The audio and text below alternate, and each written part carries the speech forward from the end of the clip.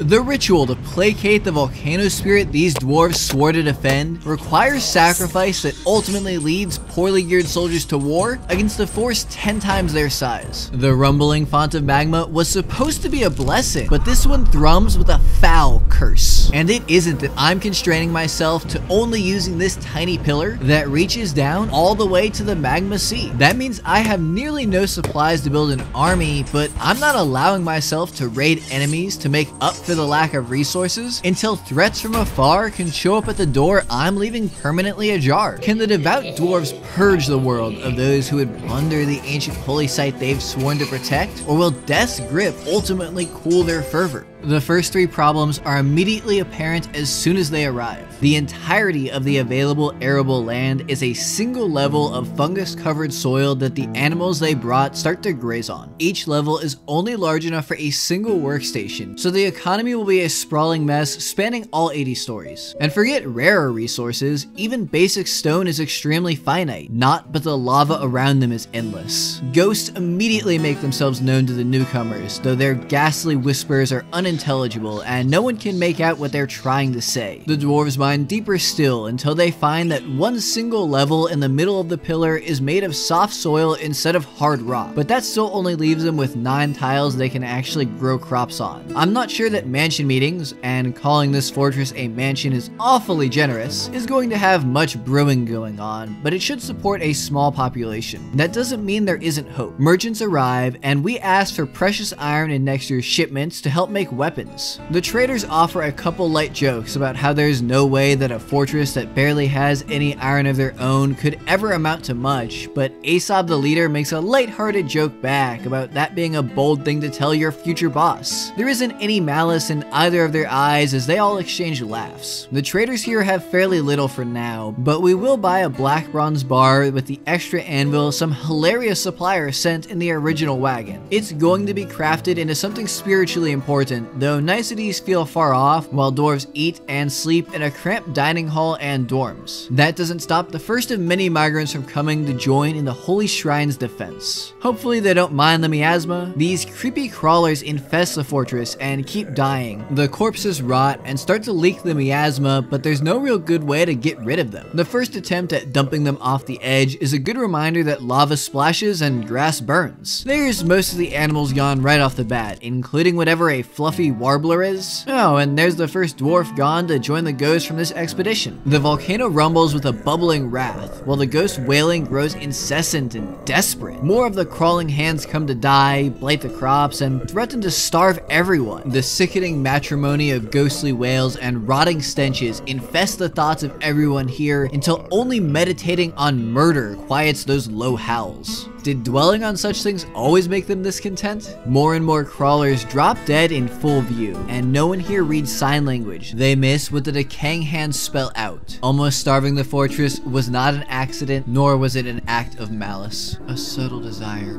coalesces in their mind no less naturally than any other thought, and no one even notices that the same idea is coming to all of their minds at once. The dwarves find themselves digging down and down and down until they find the magma sea closer to the land's core. It's from here that the bubbling red lifeblood is pumped up to surround the fortress, and it is from here that we will throw our offerings to the volcano spirit. The pests are plunged, and the magma's rumbles grow almost intelligible as the gnawing whispers simultaneously fade. It's all too easy to find an addictive serenity in the low notes that replace the cacophony. A magma-fueled smelter is nice, but accessing lava on another level for a forge requires yet another sacrifice. Scilab wasn't always bad with words, but it's just so hard to think with all the eerily quiet noise clouding his mind. He barely seems to understand what's happening when the votes come in and his fate is sealed. Before he knows it, he's assigned to the cubby, but he refuses and wanders off listlessly. He makes his way to a temple and prays to the god of safety, then meditates on the very essence of what makes the fortress run. He thought it was freedom and hope, but now something cold yet close tell him that duty and sacrifice are the most noble traits that one can have. Good God, I'm actually starting to feel sorry for him, but not that sorry. Joining the magma fraternity is noble, as is providing the fortress with the opportunity to build a magma forge on the level above the alcove. Rest in peace, Psylob. There isn't much ore to mine out inside the pillar, so weak copper weapons will have to do for now, which is very unfortunate because migrants arrive immediately afterwards to push the fortress above 30 dwarves. The game accounts for the wealth of the holy site we aren't touching when determining how big it thinks we are and thus what our population should be, so this migrant wave is massive. But it also accounts for that when determining how big raids are. While you normally can't be attacked until you have 80 dwarves, I changed the game settings to start throwing sieges at us at just 30. That means a hard-hitting attack could strike any day now. Most dwarves are left with little work to do, but plenty of time to meditate on death, disease, and fortresses. Their lively debates prompt the first religion to ask for a temple. It's understandable, but problematic all the same, because these require a fair amount of displayed wealth.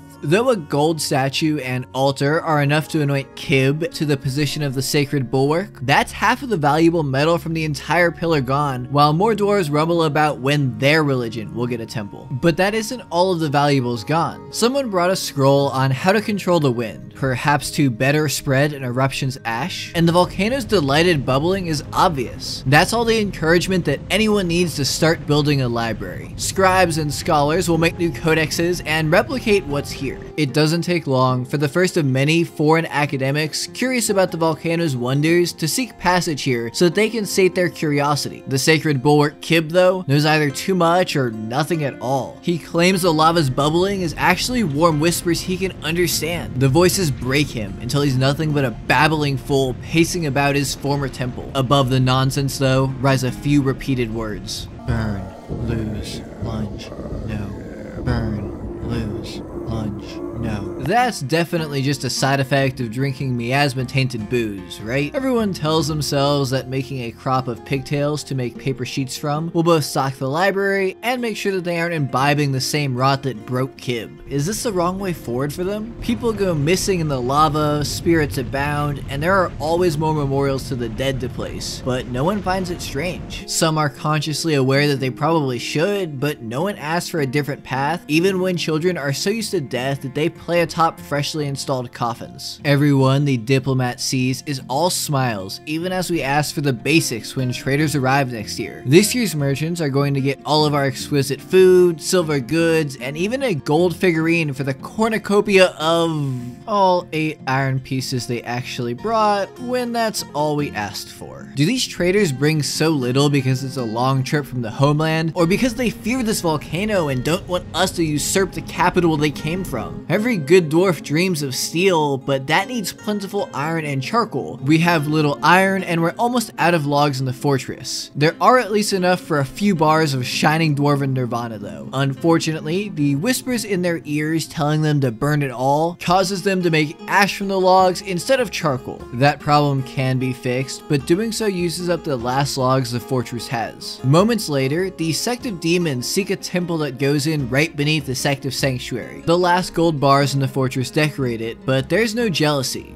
Yet. Welcoming the sect of demons prompts the whispers to encroach on vulnerable minds yet again. Not everyone hears them clearly, but a single urge is obvious. The fortress needs more weapons. The books here aren't enough. Not for long. We need soldiers. A full squad. 10 proud dwarves. Even if most will only have a simple weapon to train with for now. Armor is really overrated. The dead can feed the heat as a reward for their bravery and service. Steel is also overrated apparently. We have charcoal now, but a miscommunication means that the precious marble that was needed as fluxstone to make steel bars was instead used for coffins that can't contain the fortress's looming doom. To atone for their failure, the dwarves turn the black bronze, that first thing brought from the outside world from those traders, into a figurine that will decorate the temple of the sect of demons. Everything that brings their temple closer to completion amplifies the whispers. They're louder, stronger, but the Tan is the one to lose themselves. They're too much. He's too little. They're too right. The raving madman's screams are directed at the walls, but dwarves can hear him from a dozen stories above. How can you not understand? How could you?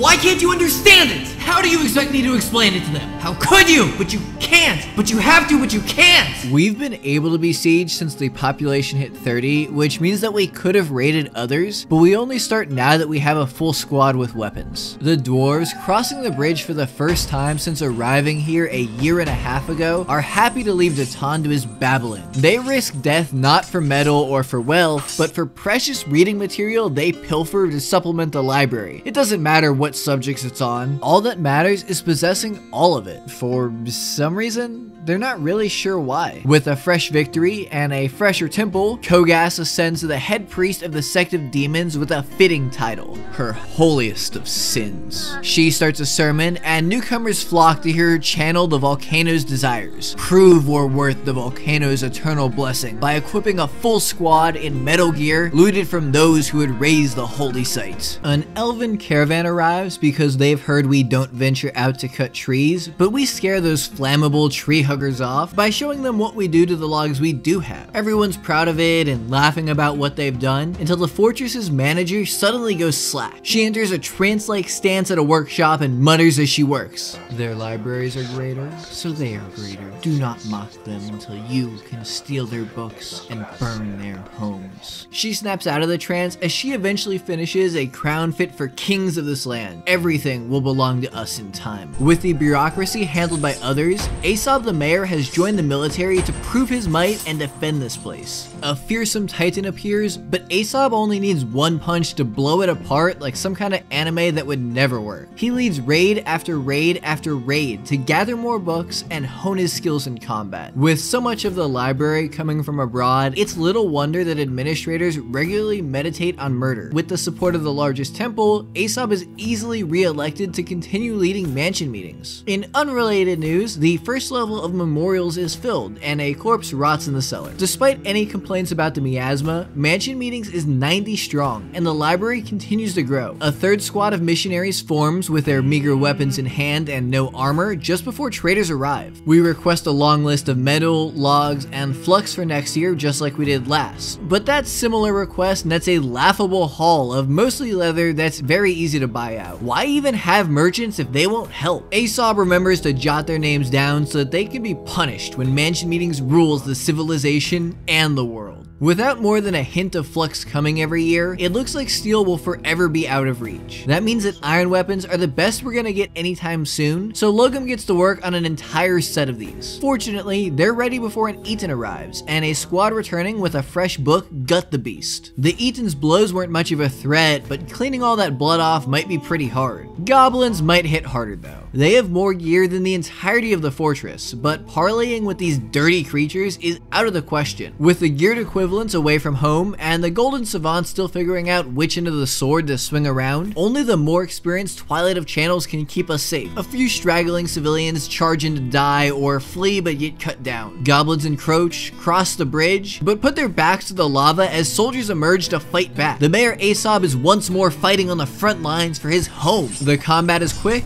and goblins get a fitting end with naught but a spray of flames. Those that don't meet their fiery demise leave gear that actually fits some dwarves, meaning we're now a lot stronger to make up for the experience that their blades carved from this place. A wear monitor, which I think is some kind of lizard, tries to attack, but that only serves to let Aesop be the hero once again. He cleaves the huge beast in two with one blow before it can infect anyone with its foul curse. Not that there aren't occasional problems. A corpse in the well spews blight everywhere, and it's impossible to actually fish the body out. It's fine. They're honestly used to miasma-infused booze at this point. Some humans assume the goblins weakened us and attack with a huge army to try and get revenge for stealing one of their books, but they too fail to understand what real strength is. A few deliver a wretched blow each, and they do kill some of the unarmored dwarves in the second squad, but there are plenty of fresh recruits to replace those that now rest with the lava. Only the truly worthy amongst the living will earn a promotion introduction to the first squad and the armor that entails. Or, well, will entail. We're still struggling to actually equip more than just squad captains. The dropped gear here is not gonna help too much. The humans didn't even have the decency to suck their guts in and wear something that fits a dwarf. Since it isn't part of the holy site that we haven't been touching, crossing the bridge to grab it, melt it down, and repurpose it into proper dwarven armor is allowed. More and more raids come from forces angry about the raids, but each only adds to the metal bank here as they die again and again and again. A forgotten beast does cause some more trouble while soldiers are all out looting a huge tomb, and though it kills a dozen civilians, we looted so many precious books that it's hard to say that it wasn't worth the trip. Scholars continue to visit the expanded library we have to take a look at the impressive range of 47 titles like The Dwarf and The Dwarf, The Truth. We have a queen too. Melville, a woman of no real renown or note, has just